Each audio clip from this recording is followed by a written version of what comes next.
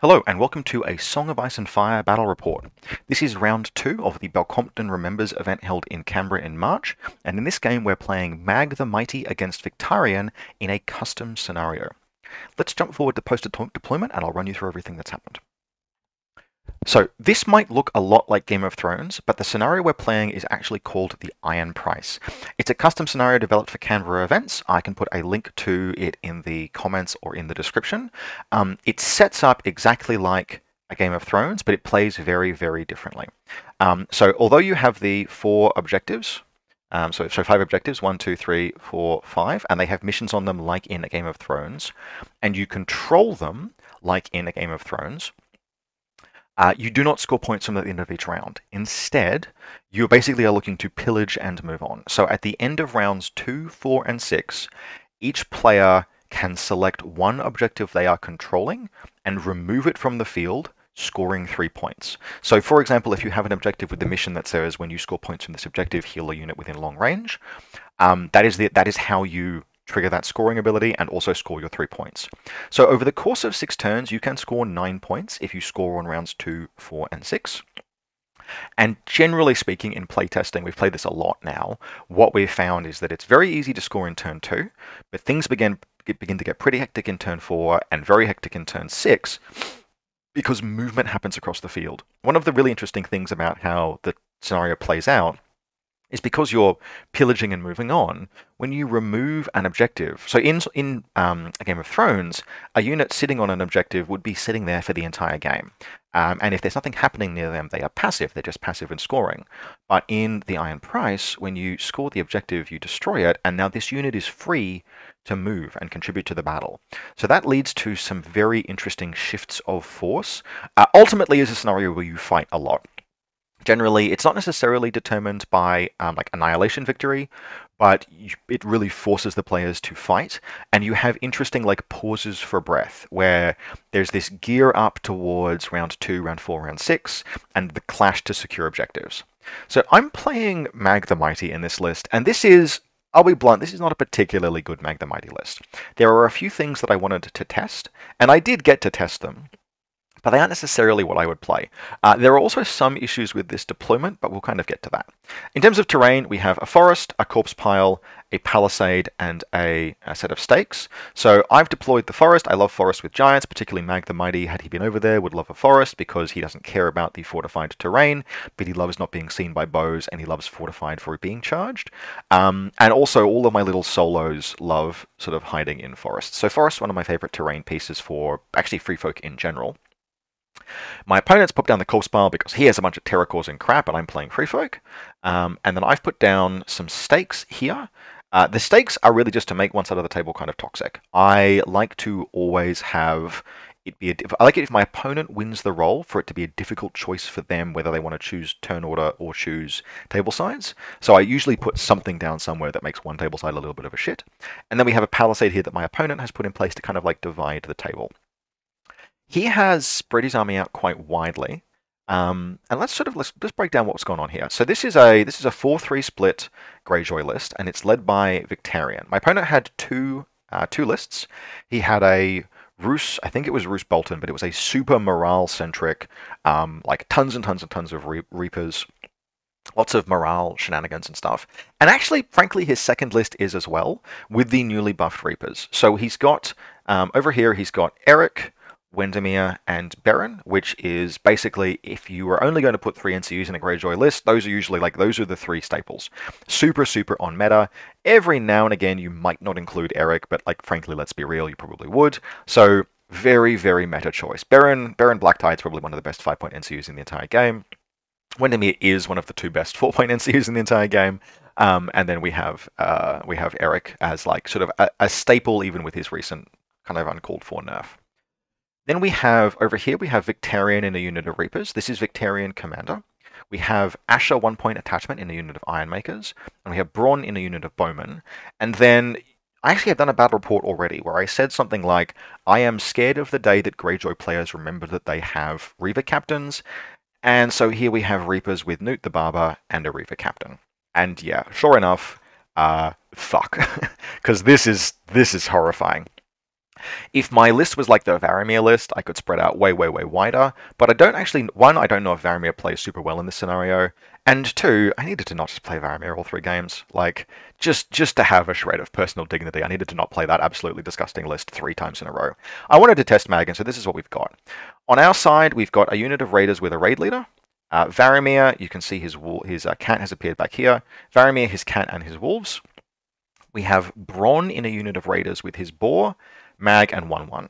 So this is a lot less big monsters than you would classically see in a Mag the Mighty list. You would usually expect probably at least another Savage Giant. But I played 1 game with him doing that kind of a list, and what I found was you rapidly exceed the ability to support and heal a 3rd giant. Really what that 3rd giant, that Savage Giant, is for is to just give you a trigger of Last of their kind. And I don't know if that's worth 7 points. Mag and Wun Wun are excellent. They're both incredible for their cost. I mean, especially Mag, obviously. He's 5 points as his commander. But I wanted to see what would happen if I just took them. And if I just took them, how do I make up the numbers of monsters? Because you need monsters for certain cards. And Varamyr is a really obvious choice. And if you've got Varamyr, may as well take his wolves. This is enough monsters by itself to kind of get you up to a full bottle Last of their kind. But I had 7 points. So I put this in. Borroq, the Skinchanger, in a unit of raiders with his boar. This is a little janky. It's not the only janky thing about the list. But I wanted to give it a shot and just see how it went. I've had fun with them in the past, and they can do a thing where basically, like, they can sit in a space on the table. Like, you can have, like, Borroq here, not on the stakes, obviously. And he can kind of influence a lot of space around him because he's got his traps and he's got his boar that leashes out in that kind of space. Which is, like, is pretty cool. It's been fun. It hasn't always been worth 5 points.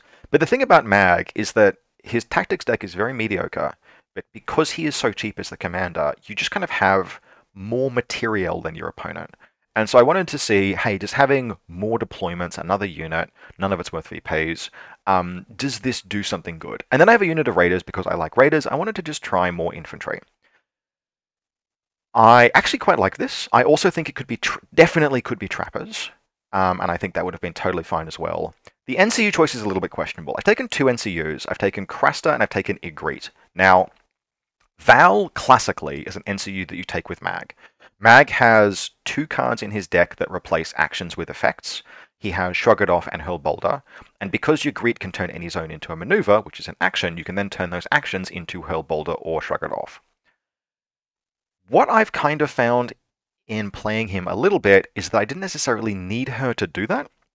I could sometimes do it by myself anyway, kind of like a little bit often.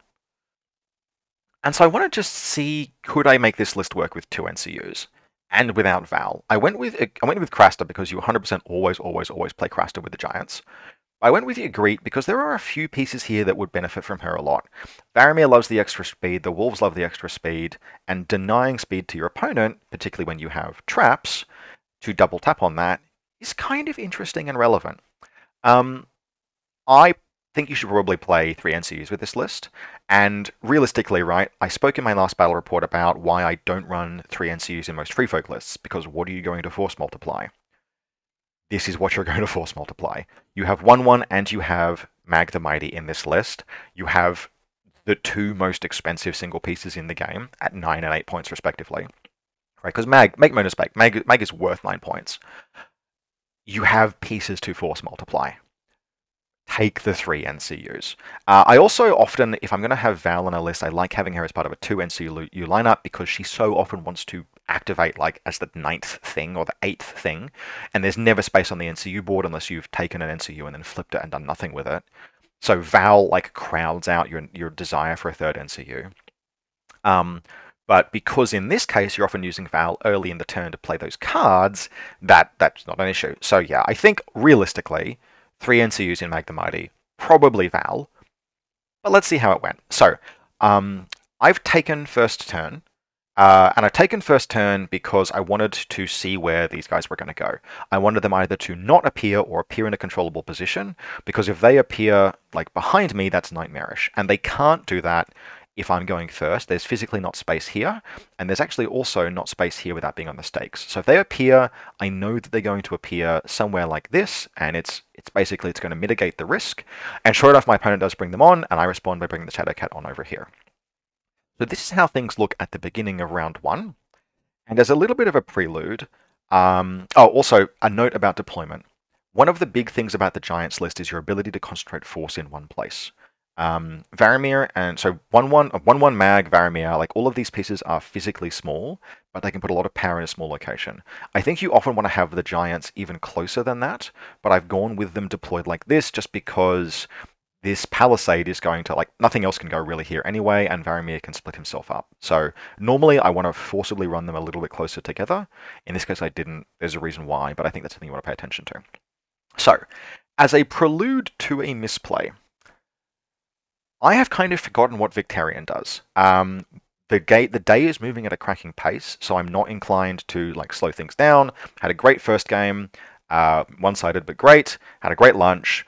Just had a coffee, we're kicking on, and I make the deeply mentally unwise decision to just go, I'll just remember what Victarion does as we play. I won't ask what he does. I won't ask what his cards are. What's his ability? Oh yeah, he makes you vulnerable when he charges, and like one other thing, I forget. I'll remember. So that's the situation at the beginning of turn 1. The situation at the end of turn 1 is, oh fuck, oh fuck, oh shit, I fucked up. Here's how that looks. So this is the end of round 1, and melee has happened. Things have gone kind of bad. I've claimed the horse, I've moved 1-1 forward. 1-1 will eventually just march onto this objective. This objective is a really tasty one. It's the if you control it, increase your hand size, and because it's control, not score, it's very live in this scenario. Asha has moved kind of tentatively forward. These guys have moved tentatively forward just to sort of like gee up for a charge. The Raiders have moved to kind of block them a little bit, but really not give them much space. The Wolves have run around. The Cat has come into the rear and disorderly charged and rolled 2 misses, but that's fine. It's engaging the Bowman. And here's where the mistake happened. In fact, here's where multiple mistakes happened. So the first mistake was, I don't care what Victarion does, it'll be fine. So Borroq and his boys moved forward, and then the boar used its cavalry maneuver to destroy the stakes. That's mistake number 1, because what does Victarion do? Victarion has a card that lets him charge 6 inches. So he's marched forward, and then he's shifted forward with Windermere. And there's an NCU left on the table, because, you know, this is one of the problems with running 2 NC problems, quote unquote, is that you don't congest the tactics board early. Because the board is uncongested, he can leave, he's got plenty of activations. He's got 7 activations here. He can leave an NCU until a bit later. So I faff around with this, destroy the stakes, and then my opponent, with these units both activated, and even actually Varamyr activated, and Mag activated, like most things activated, I've gone first. I have like some stuff left to do, but not really much. I have like Craster unactivated at this point. And my opponent takes his own, plays Assault Orders, and with Victarion like here, like 10-inch march, 3-inch Windermere shift. With Victarion 11 inches away from Borroq, he declares Rush of Aggression. He declares Assault Orders, which is a charge when played on Victarion, and then plays Rush of Aggression for an 11-inch charge. Now, this is so the first misplay I made, and it's a big misplay, is just not remembering what Victarion does. Just like, I'll figure it out. That's a stupid thing to do. Stop, think, remember, what does your opponent actually do with their list? The second stupid thing is, this is Borroq's unit. What ability does Borroq have? He has traps. Good news, I remembered the traps, and I use the traps to deal 3 wounds to Victarion's unit. Do traps have 2 modes? Yeah, they do, Rob. Congratulations. What's the second mode? The second mode reduces your opponent's speed by 1. What was that charge Victarion was making? It was an 11-inch charge. What happens to that 11-inch charge if your opponent has -1 speed? It fails. Womp womp. So, huge misplay. I am not used to using traps. I don't use them nearly enough. This is going to stick in the brain. So yeah, that's definitely a thing. And how the declaration would have gone is he would have activated, he would have declared a charge. In response to declaring a charge, he plays his triggers, which is his card, and I play traps, and then he runs forward 10 inches, takes a panic check, and sits there. Instead, he makes it into melee. He does it, frankly, he rolls badly, and I only take 5 wounds, but he's going first next turn. And so his turn begins, and he takes the swords, finishes them off, and overruns into the boar. We'll leave that there for now and jump forward to the end of the round. So here's the end of round 2, beginning of round 3. And some things have gone well for me, but some things have gone terribly. Firstly is Victarion has done his dirty business here. He's wiped out Borroq's unit, he's wiped out the Boar, and he's moved around to here, but he hasn't quite been able to commit. I've been able to use a degree of movement and an activation. Like, I've still got a little bit of activation advantage, and Varamyr was able to whoop around here. I actually took the horses to get out of the way to get into their flank, so that even with a Windermere shift, they couldn't quite get onto me. And then I eventually just ran him onto this objective. So Varamyr is basically going to be objective hunting the entire game, but he is presenting some threat, and he's on an objective.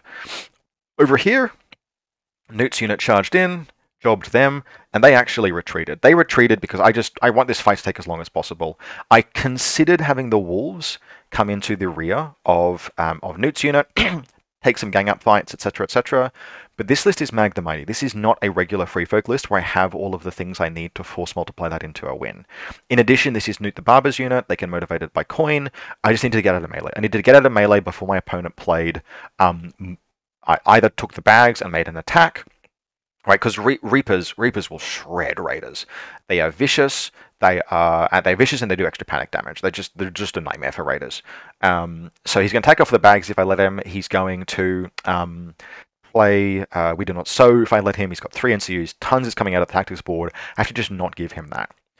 What has gone really well is, and the Giants are just being thoroughly neutralized, but only kind of thoroughly. Wun Wun has moved up to here, and he's just sort of picking up condition tokens, screaming at things, but he has yeeted a boulder and done 6 wounds worth of damage on Asha. That's super nice. He did that through Baron, because Boulder can do that. And then Mag has just run in this direction. Mag wants none of this crap right now. Mag is the natural predator of the Ironmakers, and he wants to kill them.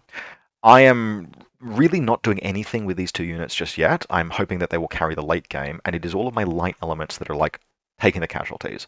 Borroq and his boys are dead. These raiders are not going to last terribly much longer. But over here, Varamyr's beasts are tearing this poor bowman unit apart. I've brought the wolves in the flank, which has turned off bronze ability, and I'm just like dunking them down. Nickel and dime, nickel and dime, nickel and dime, nickel and dime. And the important thing is that they are sitting on an objective at the end of round 2, but they have 2 ranks and they're engaged by these wolves who have 3 wounds, which disrupts my opponent's control of the objective on one of the scoring turns in the scenario. So at the end of the round 2, Varamyr scored this objective, but my opponent, his plan was to score this, and he couldn't. So I've just picked up 3 VPs. Now, I'm losing pieces left, right, and center otherwise, but the race is now on. I am very worried about overall attrition here, but I'm expecting these to die, and then I'm expecting maybe Varamyr to die if he doesn't run this direction, and it's going to be the Giants facing threats from all sides, but I am hoping to get ahead enough on VPs and not die. So this is how things looked at the beginning of turn 3, and one of the important things that's happened is that I've finally drawn one of the good tactics cards in the list, which is Monsters from the North, and I put a panic token onto them. So, fast forward. Here's how things look. End of turn 3, beginning of turn 4. Wun Wun is being collapsed in on all sides. The Raiders are dead, totally unsurprisingly. Varamyr has just made the run here as far as possible. He will eventually jump onto this objective, but his goal is to just not die. So I'm losing resources left, right, and center, and Wun Wun is trying to tank the world. Varamyr, Mag the Mighty has moved into Asha's unit, but really not done that much damage. We have not yet even triggered a We Do Not Sow, but the bowmen are dead, and the bowmen have died to a... they did damage to them, damage to them, damage to them. I think I did... he healed them a bunch. I think I did 4 wounds with Monsters from the North. And then eventually finished them off with the wolves. So that's freed up Varamyr's beasts to now come and contribute to this part of the battle. Although, frankly, I wouldn't be remiss literally just running a Shadowcat back to the board at this point, because I need to just not die. But they're free. This fight's happening here. I will probably eventually win this, but literally all that Mag is really going to kill, the way things are looking right now, is Asha's unit, and my opponent is happy with that. They've held him up, they're morale 5, they'll be okay, and Wun Wun is being collapsed on. Now, Wun Wun took a charge from Victarion and a charge from Nute, and although there are no wounds, there's 1 wound visible on him right now, through all of that he took 3 wounds, and I've immediately popped Craster to heal him back. So that's the beginning of what is going to be a heal and stab cascade. the remainder of this turn, just to foreshadow now, yep, there's going to be a bunch of fighting, a bunch of things will fight, a bunch of things will die. Remember, this is round 4, so we're in another scoring window here. Mag is going, 1-1 is going to get absolutely jobbed, but here's how things look at the end of round 4, beginning of round 5. 1-1 is alive. So is Asha's unit. We've done enough damage to her to trigger What Is Dead May Never Die. I didn't have the wolves in place to stop that. They had more important things to do. But Mag has just fought back and forth with them forever. He's fine. I think he's taken no wounds even. They're going to die eventually. And this fight here has happened. Over the course of this turn, I have healed like 10 wounds on 1-1. Because he has just gotten like smashed to absolute bits. Turn 5, my opponent was going first. So we've got these guys slammed into him, and then I took the bags with Ygritte. And then they attacked him, and I took a zone with Craster. And then they attacked him again, and then I activated him and used Shrug It Off to heal. So over the course of this turn and last, I have healed 10 wounds. He is very badly wounded. You can't see it, but there's like something like, I think there was 3 wounds on him when he like, basically he did nothing this turn other than heal himself. He may have taken, like, I think I took a swing into these guys or something happened, but anyway. He has been very badly wounded, but he's on 3 wounds. So if we remember that like Nute's unit was in basically good shape, they took a little bit of damage. It was something like they took 3 damage, I think maybe from 1-1 swords. No, something hit them. Something had wounded them. Actually, monsters from the north, that's right. So, panic token, monsters from the north, did 3 wounds. I was hoping for 4. It was a +2 damage. The wolf was not nearby at that stage. The cat has died to them. It was a +2 damage monsters from the north. They did fail the panic check. There's a corpse pile there after all. But it only did 3 wounds. My opponent rolled a 1 for the check, and I didn't have panic on them at the time. So, they've been jobbing 1-1 back and forth. And the wolves had to make the call. The wolves could have gone into these guys. And wolves are fantastic at dealing with Ironmakers because they turn off the Ironmaker defensive abilities, they turn off the ability to play What Is Dead. They will do a bunch of damage. Like the Ironmakers have got 5+ saves against them. But instead I went into the rear of Nute's unit because once again the wolves have 3 wounds. And I needed to do exactly 1 wound with this charge in order to stop them from controlling the objective on this pivotal turn.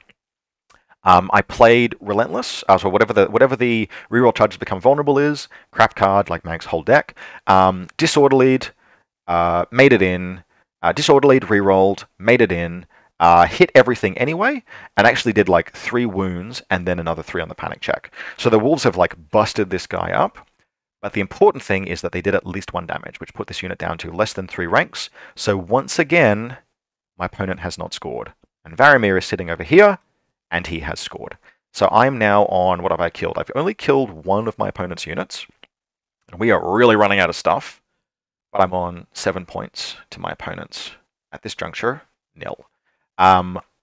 It's now turn 5, and really, my goal at this juncture is just survive. I'm actually going to try and kill my opponent if I can, but 1-1 is shredding wounds. I'm not going to last forever.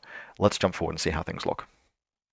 So this is end of round 5, beginning of turn 6, and the functional end of the game, where basically explosions have happened. My modus operandi with this list is that I will usually discard the first copy of Last of Their Kind that I draw, because I only have 2 giants. You can never play it twice.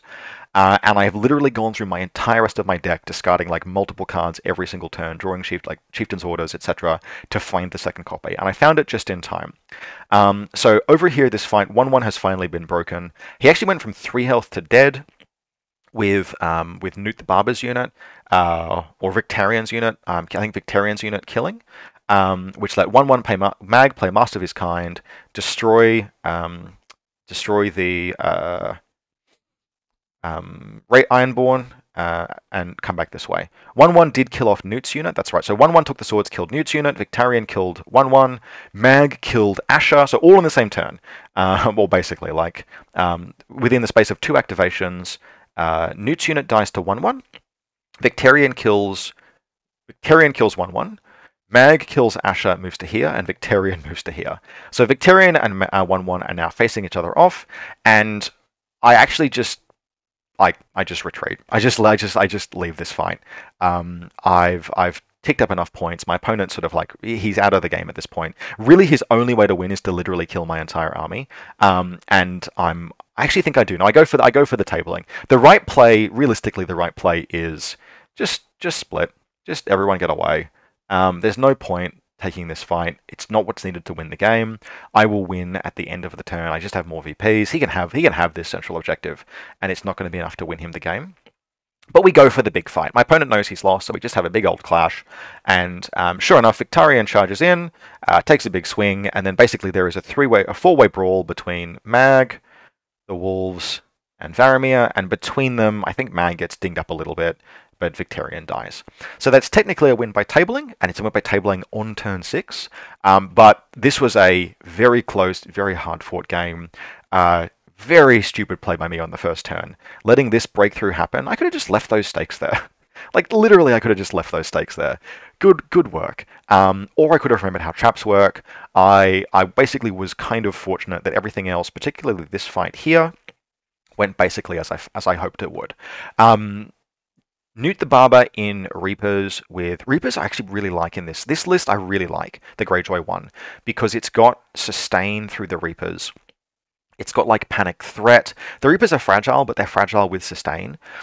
And Nute the Barber, Victarion, you've got so many ways to attack with them over and over and over and over and over that you really just need Asha as the pinning unit, support from the archers. Oh, look, more ways to attack. And then just the threat from Victarion is phenomenal. My opponent had a pretty good run out in terms of cards, I think, but really like what? He drew the 6-inch charge in the opening hand. So like that happens 44% of the time. I think he actually even took the letters. So in his first 5 cards, it's hugely likely. So he played this really well. This breakthrough, the overrun, the wraparound, right? Having pieces here and here so early in the game really could have. And I think like a list that wasn't like with this much stuff, he nearly broke through as well. Like 1-1 nearly died multiple times. If the kill on 1-1 had happened, I think my overall plan of fucking bail and let my opponent take one more objective is probably still a goer, but the game is looking much more difficult. So overall a tabling, but a tabling of my opponent only through sort of like the slimmest of margins. We have really just a few things left. This is technically speaking 11 points worth of stuff left on the table, and like fair enough. So hope you enjoyed this, and we're going to run now into round 3.